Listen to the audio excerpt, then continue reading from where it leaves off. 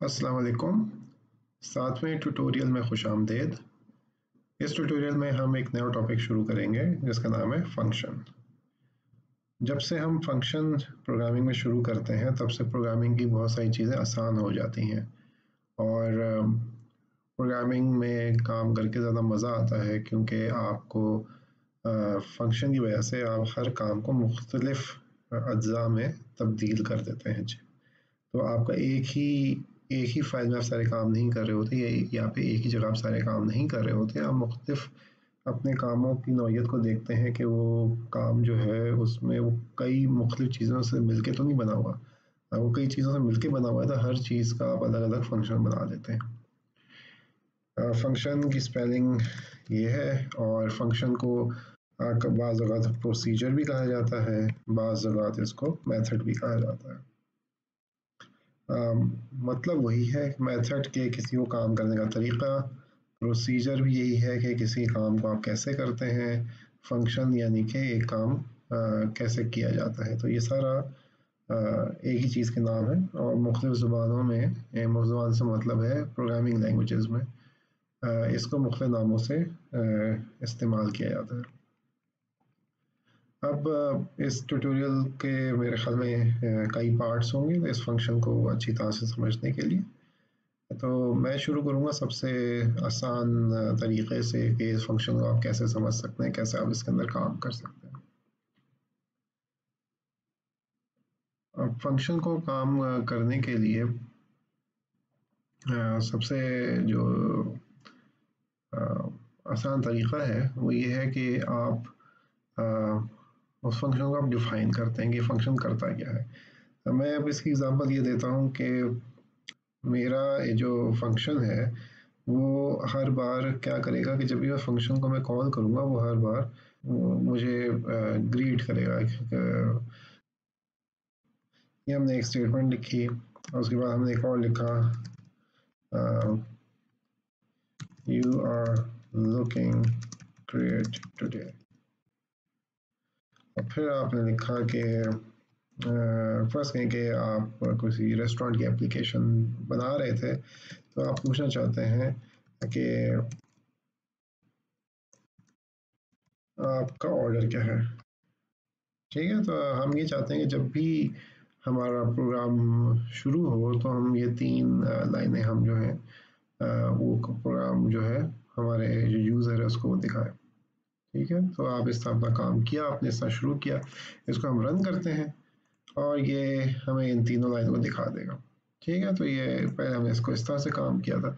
अब होता क्या है कि आप प्रोग्राम लिख रहे हैं और मैं चाहता हूँ ये लाइनें जो हैं बार बार हमारा जो यूज़र है उसको दिखाएगा। ठीक है, तो आपको क्या करना पड़ेगा, कहीं पे भी आपको ये लाइनें बार बार लिखनी पड़ेंगी कि ये कि जब भी आप ये तीनों लाइनें आप चाहते हैं कि वो अपना प्रोग्राम दोबारा दिखाए, और ये तीनों लाइनें आपको कॉपी करके आपको पेस्ट करनी पड़ेंगी। हम क्या करते हैं कि इसको काम को आसान करने के लिए हम एक फंक्शन डिफ़ाइन कर देते हैं। तो फंक्शन को डिफ़ाइन करने के लिए हम लिखते हैं डेफ मीन्स डिफ़ाइन। तो डिफ़ाइन के छोटे ही फॉर्म में आप डेफ लिख देते हैं और फिर आप फंक्शन को कोई भी नाम देते हैं। तो मैं इसको कहता हूँ कि चूँकि मेरा फंक्शन जो है वो यूज़र को ग्रीट कर रहा है तो इसको हम ग्रीटिंग्स लिख देंगे, नाम दे दिया। अब इसमें हमने ये 2 ब्रैकेट डाले हैं। इन ब्रैकेट का जो इस्तेमाल है आगे चल के आएगा। अभी तक के लिए बस यही ख्याल रखें कि ये आपको ब्रैकेट डालने होते हैं। आप ब्रैकेट नहीं डालेंगे तो ये फंक्शन नहीं बनेगा। ब्रैकेट डालना ज़रूरी है और फिर आप कॉलन दे दें। ठीक है, और याद हो इफ़ के बाद हमने कॉलन दिया, एल्स के बाद कॉलन था, फॉर लूप के बाद कॉलन था, व्हाइल लूप के बाद कॉलन था। इसी तरह फंक्शन में जब भी आप डिफाइन करेंगे तो आप कॉलन दे देंगे। हाँ, एंटर दबाएं। अब आप बजाय इसके कि आप ये ग्रीटिंग क्या करता है कि ये तीनों लाइनें जो हैं ये इसके अंदर आप शामिल कर देते हैं। ठीक है, अब ख्याल रखिएगा कि जैसे ये जब मैंने पेस्ट किया तो ये जो लाइनें हैं ये तो टैब सही आया लेकिन ये टैब सही नहीं आया। तो ये जो लाइन है ये फंक्शन से बाहर हो गई हैं। तो इनको सेलेक्ट करके मैं एक और बार टैब दबाता हूँ तो अब ये फंक्शन के अंदर आ गई हैं। तो कोई भी चीज़ आपने फंक्शन के अंदर करनी हो तो उसको एक टैब दे के आपको करना पड़ता है। अब मैं ये तो हो गया डेफिनेशन का मतलब ये है कि जो कंप्यूटर है उसको पता चल जाएगा कि एक फंक्शन ग्रीटिंग्स के नाम का बन चुका है जिसके अंदर ये 3 लाइनें लिखी हुई हैं। लेकिन वो इस फंक्शन को चलाएगा नहीं। ठीक है, हमें इसको कहना पड़ेगा कंप्यूटर से कि इस फंक्शन को चलाओ, तो फिर ये फंक्शन चलेगा। ठीक है, तो अब हम लिखते हैं ग्रीटिंग्स और ये लिख देते हैं। अब जब भी आप फंक्शन का नाम लिखेंगे तो वो उस फंक्शन को चला देगा। तो कंप्यूटर क्या करेगा, जब चलेगा सबसे पहले वो देखेगा क्या ये फंक्शन मौजूद है, इस फंक्शन की डेफिनेशन जो है यहाँ पे पढ़ लेगा। उसके बाद जितनी बार ग्रीटिंग्स आएगा ये फंक्शन को उतनी बार कॉल कर लेगा। अब इसको मैं रन करता हूँ तो देखेंगे इसने उस चीज़ को दोबारा प्रिंट कर दिया। और अगर मैं चाहता हूँ कि ये कई दफ़ा इस चीज़ों को प्रिंट करें तो मैं सिंपली ग्रीटिंग्स लिख के 4 बार मैंने लिख दिया। अब मैं इसको रन करता हूँ तो उसने उसी चीज़ को 4 बार प्रिंट कर दिया। तो इससे आसानी ये हो गई कि बजाय से कि आप ये चीज़ें बार बार करें, बार बार कॉपी पेस्ट करें, आप एक फंक्शन का सिर्फ नाम लिख दें जिसके अंदर ये सारी फाइल्स, ये सारी स्टेटमेंट्स लिखी हुई हैं, तो वो जो फंक्शन है वो बार बार कॉल हो जाएगा। इससे काम काफ़ी आसान हो जाता है। ये एक कोई बहुत अच्छी एग्जांपल नहीं है, ये बहुत एक सिंपल सी एग्जांपल है जो कि आपको बताती है कि ये फंक्शन कैसे काम करता है। ठीक, अब हम इसका एक एग्जांपल ले लेते हैं। हम ये करते हैं कि हम दो नंबर डिफाइन करते हैं। हमने कहा नंबर एक हम 0 से 10 ले लेते हैं। इसको मैं num1 कर लेता हूँ और फिर हम करते हैं num2, इसको मैं 20 ले लेता हूँ। ठीक है, अब मैं फंक्शन डिफाइन कर देता हूँ, डिफाइन सम। और ये फंक्शन क्या कर रहा है, ये कर रहा है print num1 plus num2। num1 num2 के अंदर जो भी वैल्यूज़ हैं उन सबको प्रिंट कर देगा। ठीक है, तो जब भी मैं सब कॉल करूँगा तो ये num1 और num2 को प्रिंट कर देगा। अब मैं एक और फंक्शन डिफाइन करता हूँ, डिफाइन सब्ट्रैक्ट। तो सब्ट्रैक्ट को मैं सब कर देता हूँ और फिर से मैं लिख देता हूँ प्रिंट num1 माइनस num2। अब ये num1 और num2 को ये सब्ट्रैक्ट कर देगा। ठीक है, और अब मैं चाहता हूँ कि मुझे सम मालूम हो तो मैं सिंपली लिखूँगा सम, तो मुझे उसका सम का मेरे पास आंसर आ जाएगा। मैं सब लिखूँगा तो मुझे उसका सब्ट्रैक्शन का आंसर आ जाएगा। इसको मैं रन करता हूँ तो देखें 30 और -10 आ गया। और अब इस काम को आसान करने के लिए हम क्या कर सकते हैं कि ये नाम को मैं 100 कर दूं, तो और ये जो फंक्शन फिर से कॉल करूँ तो ये बिल्कुल उसी तरह काम करेगा। ठीक है, तो इससे हमारा जो काम है वो बहुत आसान हो जाता है। अगर हम क्योंकि हम कभी भी आगे चल के हमें तो अगर फ़र्ज़ करें कि नंबर बहुत ज़्यादा हैं, बजाय इसके बार बार वो नंबर को लिखें, प्रिंट लिखें, हम क्या करते हैं कि हम सिंपली उस फंक्शन को कॉल कर लेते हैं। फंक्शन के अंदर अभी तो हमने सिर्फ एक बहुत सिंपल सी स्टेटमेंट लिखी हुई है, लेकिन फंक्शन जो है बहुत कॉम्प्लिकेटेड काम भी कर सकता है। ठीक है, अब इसका इसका जो एक और एग्जांपल ले लेते हैं। मैं एग्जांपल ले लेता हूँ कि रेडियस ले लेते हैं। ठीक है, रेडियस हम लेते हैं सर्कल का। तो मैं कहता हूँ कि रेडियस जो है वो 10 है। और अब मैं कहता हूँ कि अच्छा, अब मैं डिफाइन कर देता हूँ एरिया ऑफ सर्कल। और मैं लिखता हूँ कि variable area is equal to pi are square होता है, तो मैं 3.1415 और आर स्क्वायर, तो मैं रेडियस और स्क्वायर। ठीक है, और इसके बाद में प्रिंट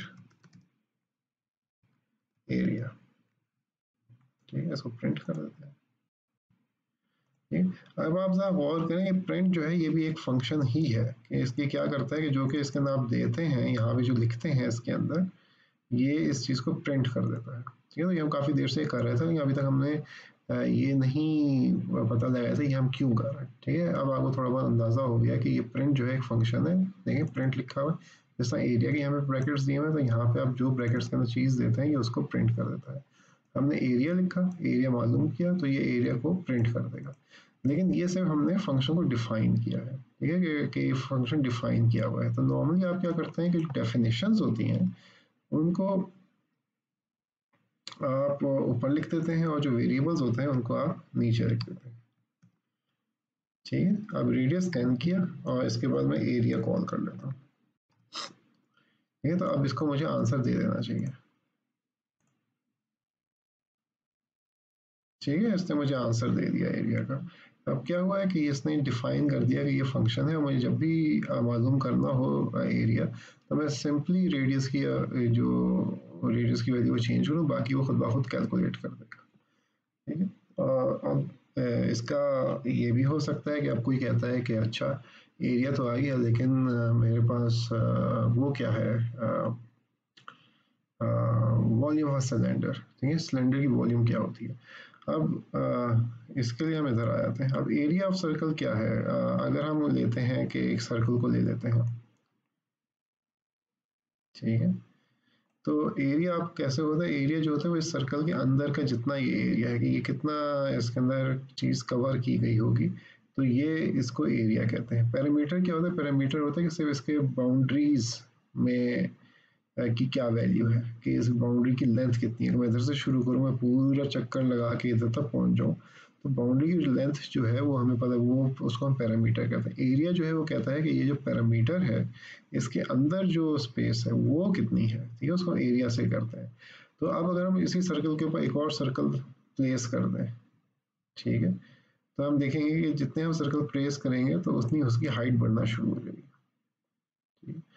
अब डिपेंड करता है हाइट कितनी है, तो जब इसी तरह हम हाइट पे सर्कल पे बार बार हम मजीद सर्कल डालते रहें तो हमारे पास एक सिलेंडर बन जाता है।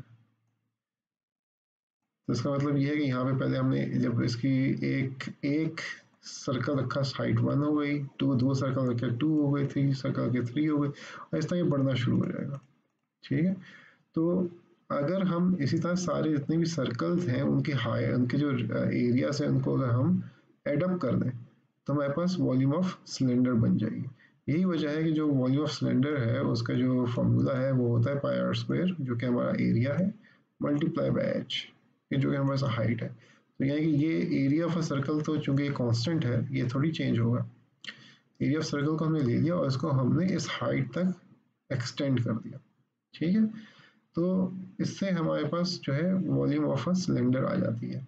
अब इसी चीज़ को हम इधर इस्तेमाल कर सकते हैं, तो कि हम कहते हैं कि अच्छा एरिया तो हमारे पास आ गया, इससे आ जाता है, लेकिन हमारे पास वॉल्यूम क्या आएगी, तो हम लिख देते हैं वॉल्यूम। ठीक है, volume of cylinder which is equal to area, तो हमें इससे आ जाएगा इस फंक्शन को कॉल करने से। लेकिन हमारे हाइट जो है हम जो भी देना चाहें, 10 देना चाहें, 30 देना चाहें, फर्स्ट क्या इसकी 33 हाइट थी। ठीक है, तो जो भी हमारे पास एरिया आएगा वो यहाँ पे हमारे पास आ गया, और वो मल्टीप्लाई हो जाएगा 33 से। ठीक, अभी मैं इसको चलाऊंगा तो हमारे पास जो जवाब है वो सही नहीं आएगा। ठीक, मैं लिख देता हूँ प्रिंट वॉल्यूम। अभी मैं बताता हूँ कि सवाल का जवाब सही क्यों नहीं आएगा। ठीक है, इसने हमें एरर दिया, unsupported operand this for non type int. ठीक है, इसका जवाब हमारे पास इसलिए सही नहीं आया क्योंकि हम अगर देखें तो यहाँ पे जो एरिया है क्या करता है कि एरिया तो कैलकुलेट कर देता है, लेकिन उस एरिया को सिर्फ प्रिंट करता है। ठीक है, या स्क्रीन पर दिखा देता है, हम उस एरिया को इस्तेमाल नहीं कर सकते। हम चाहते हैं हम इस एरिया को इस्तेमाल करें। अगर हम इस एरिया को इस्तेमाल करना चाहते हैं तो हर फंक्शन क्या करते हैं, हम फंक्शन एक वैल्यू को रिटर्न कर सकते हैं। अब रिटर्न कमांड क्या करती है, रिटर्न कमांड ये करती है कि आपने इस फंक्शन के तो जो जो काम कर दिया, उस काम के बाद जो आपके पास आंसर आया उस आंसर को आप रिटर्न करने वापस दे दें। ठीक, इसका मतलब ये है कि फर्स्ट कहें कि हम सब ने जूसर पिया होगा, क्या आपके पास जूसर होता है। ठीक है, उसमें आप क्या करते हैं कि ऊपर से आपने कुछ डाला, गाजर डाली, कुछ और डाला। ठीक है, और यहाँ पे आपके पास इसने उसको ब्लेंड किया गाजर को, और यहाँ से आपके पास गाजर का जूस जो है हमने एक्सट्रैक्ट कर लिया। तो हो क्या रहा है कि आप ये जो फंक्शन है, ये जो ब्लेंडर है, इसका जो मकसद है, जिसका फंक्शन है वो ये है कि गाजर का जूस निकाले। तो गाजर का जूस उससे निकाल के it has to give the juice back, इसने इस जूस को कहीं ना कहीं किसी को देना है, तो ये जूस को ये रिटर्न कर रहा है। ठीक, यही कॉन्सेप्ट जो है इधर लग रहा है कि हमने एरिया तो कैलकुलेट कर लिया, लेकिन बजाय इसके कि हम उसको दिखाएं स्क्रीन पर, हम उससे कहते हैं कि इस एरिया को रिटर्न कर दो। अब इससे क्या होगा, इससे ये होगा कि हम इसको निकाल देते हैं। रेडियस हमें मालूम है, हम कहते हैं कि volume is equal to pi are square, जो कि एरिया है, इनटू एच, ये हाइट है। अब क्या होगा कि जब एरिया कैलकुलेट होगा तो एरिया कैलकुलेट करने के बाद हमें वैल्यू देगा, जो कि इस केस में हमारे पास 314.15 आएगी, और फिर वो उसको 33 के साथ मल्टीप्लाई करेगा, जिससे हमें वॉल्यूम हमारे पास कैलकुलेट हो जाएगी। ये देखें हमारे पास आंसर आ गया। तो इस ट्यूटोरियल को हम यहीं पे रोकते हैं। अब आपने देखे लिया इस ट्यूटोरियल में कि आप कैसे एक फंक्शन डिफाइन करते हैं, और उस फंक्शन को डिफाइन करने के बाद आप कैसे उसको इस्तेमाल कर सकते हैं मुख्तलिफ जगहों पे, ठीक है। और मुख्तलिफ फंक्शन को मिला के आप कोई और भी वैल्यू कैलकुलेट कर सकते हैं, जैसे कि हमने इस फंक्शन को यूज़ करके को इस्तेमाल करके हमने वॉल्यूम कैलकुलेट किया।